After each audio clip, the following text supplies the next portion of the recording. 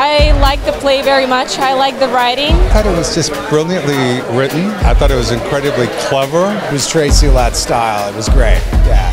It was so funny and it had a great kind of spontaneity, but also a very sober look at relationships. I thought the playwright had a lot to say about relationship. I thought the acting was really phenomenal, all across the board.